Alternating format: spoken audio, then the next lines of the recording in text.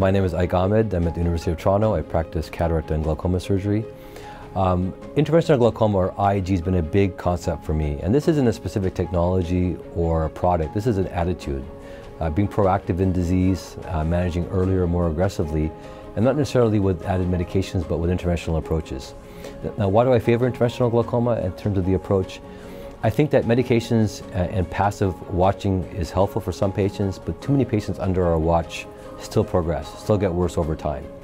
And I think the need to intervene earlier, meaning getting lower, doing it safer, and doing it earlier, I think, hopefully will lead to less patients progressing and less need to do more aggressive therapies. So I think we're in the era of interventional glaucoma because of some of the newer diagnostics, catching people earlier, because of the newer technologies allow us to intervene earlier, for example, like MIGS and other devices surgically. So that's kind of what, to me, what interventional glaucoma means.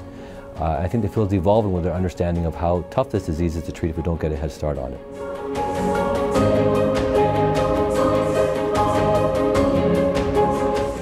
So, MIGS, of course, was a procedure set that was designed that fits well within the wheelhouse of interventional glaucoma. And the way it's transformed glaucoma is it's allowed us to treat pressures in a surgical manner without relying on medications. This is important because compliance and adherence are still major problems. And typical traditional surgical approaches, of course, have early and late complications. So I think what MIGS has brought us is the ability to address these issues in a less invasive way. And I've always felt that elevated pressure, at least, is best managed surgically. The problem is a surgical issue. Let's treat it surgically and do it in a safer manner. I think this has allowed us to do it, especially when it comes to combining with cataract surgery, and especially for patients that have earlier disease where we're not willing to take the risks of more aggressive options.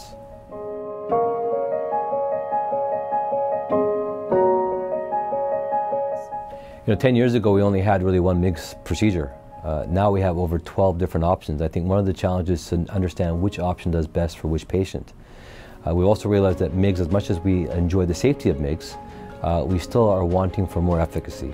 So better understanding, where does MIGS fit, what particular device fits what particular patient, and how do we maximize the IP lowering, I think is where we still are working on options. I think we're going to get there, but it requires a better basic understanding of what these devices and procedures do. We have options, though, allowing us to go inside the eye or outside the eye.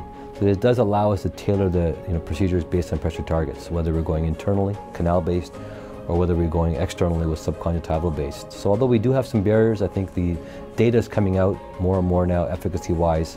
The safety, I think, has been well described. But also thinking about quality of life, understanding the impact to our patients, which is beyond, of course, just a simple IOP number.